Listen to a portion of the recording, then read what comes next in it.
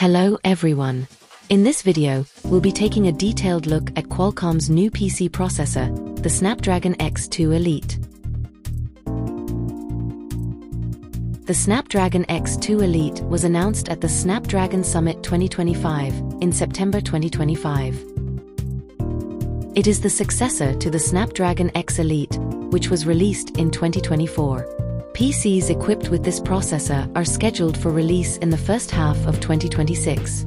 It's likely that consumer Surface devices will adopt this CPU. It is manufactured using TSMC's 3nm process, and all components have been updated and accelerated.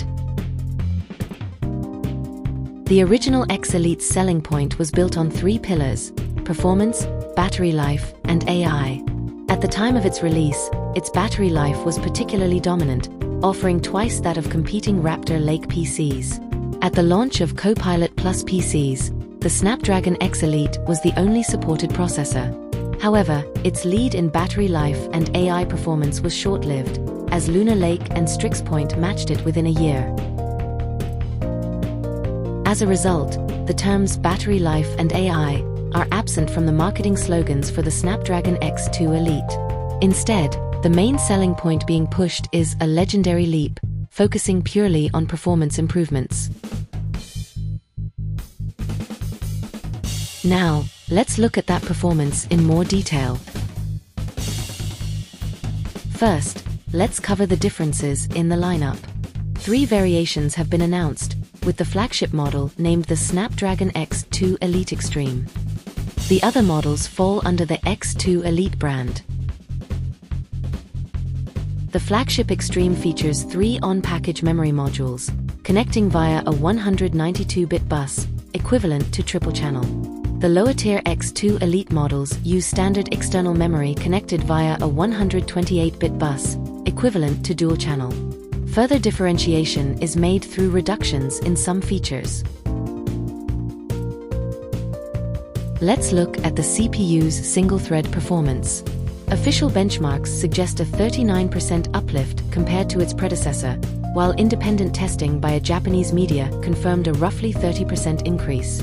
Relative to Panther Lake, performance is estimated to be 15 to 20% higher, underscoring its strong capabilities. Of this, the contribution from clock frequency increased by about 16%, from a maximum of 4.3 GHz in the previous generation to a maximum of 5.0 GHz in this generation. The remaining performance gain is attributed to instructions per clock, or IPC, which is thought to have improved by approximately 15%. Next is multi-thread performance. The core count has been increased from the uniform 12 cores of the X Elite to a total of 18 cores in the X2 Elite flagship, consisting of 12 large cores and 6 small cores. The original 3 clusters are maintained, but the number of cores within each cluster has been increased from 4 to 6. Qualcomm reports a twofold performance advantage over Lunar Lake. According to testing by a Japanese media, the demo unit delivered scores approximately twice those of the prior X Elite. Performance levels are comparable to flagship-class processors such as the Core Ultra 275HX, Ryzen AI Max Plus 395, and Apple's M4 Max. The observed performance surpasses projections based on core count and per-core gains alone. Power consumption required to sustain this level is estimated to range between 75 and 125 watts. GPU performance is said to be 80% higher than the previous generation and 40% ahead of Lunar Lake. This puts it on par with Intel's 12-core Panther Lake variant in terms of graphics capability. However, only the Extreme model features a wider memory bandwidth, which is expected to result in noticeable GPU performance differences across the lineup. The biggest issue with the GPU is its practical utility. For gaming, several popular titles remain unsupported. For GPU use, such as in AI processing, the ecosystem is immature. At present, it is difficult to utilize, meaning its excellent performance cannot be fully leveraged. With a substantial upgrade, the NPU now reaches 80 TOPS, positioning it as the fastest notebook-class NPU at launch. However, as with GPUs, the biggest challenge is that few applications currently leverage this level of NPU capability, making it a powerful feature with limited practical use for now. In contrast, Intel has chosen a strategy focused on area and cost efficiency, meeting the Copilot Plus PC requirements while reducing the NPU chip area by 40%. This suggests a judgment that while they cannot ignore Microsoft's branding, the NPU's performance itself is not a key selling point. Connectivity has also been enhanced. PCIe has advanced one generation, from a mix of Gen 4 and Gen 3 to a mix of Gen 5 and Gen 4. The lane count is now specified. Display output is also robust, supporting simultaneous output to up to 3 5K displays. Despite this performance, there are two major challenges hindering its adoption, particularly in the enterprise and business markets: compatibility and security. First is application compatibility. Compiling figures from Windows on ARM database, the general estimate as of 2025 is that roughly 3/8 of applications are native, 3/8 run via emulation, and 2/8 do not run at all. Furthermore, software that runs at the OS level, such as drivers and IMEs, is not subject to emulation, making it even more difficult for them to function. Microsoft applications like Office and major browsers like Chrome run either as ARM64 native or semi-native. Many x86 applications are also confirmed to run under emulation. However, even some major applications are not fully supported, with some apps in the Adobe suite failing to run. While commonly used apps may run without issue, full compatibility across all software is still far from guaranteed. In particular, in-house applications and drivers for industrial equipment often lack support, posing a major barrier to enterprise adoption. The second issue is the lack of business management features. Features equivalent to Intel vPro or AMD Pro are not fully implemented in Snapdragon.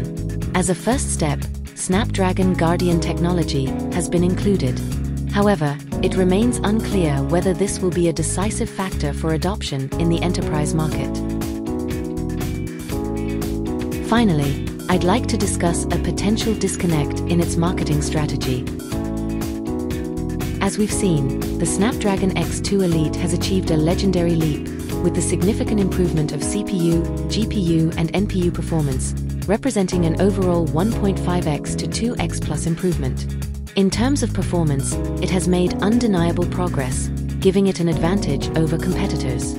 However, despite using the more expensive 3nm process, an analysis of photos suggests the chip area itself has increased by about 25%, leading to the assumption that costs have risen accordingly. The smartphone-class Snapdragon from the same generation are said to have increased in price by around 50% compared to 2 years ago.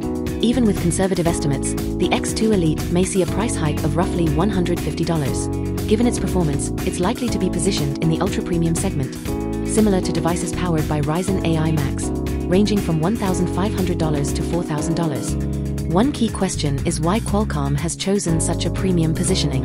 Windows on ARM still faces critical compatibility issues, with certain essential applications unable to run, posing a constant risk of functional limitations. The higher the price of the device, the more this risk becomes a deterrent for potential buyers.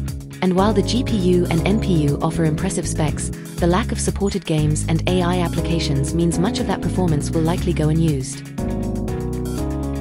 For trial purposes, a lower-cost toy would be preferable. The high single-thread performance is appealing, and frankly, 8 cores would likely be sufficient. It might have been better to simply use the smartphone-oriented Snapdragon 8 Elite Gen 5 in a lower-cost model.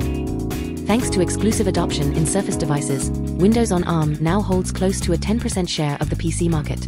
That said, it hasn't become a breakout hit, and with prices rising further, it's unlikely to gain mass appeal.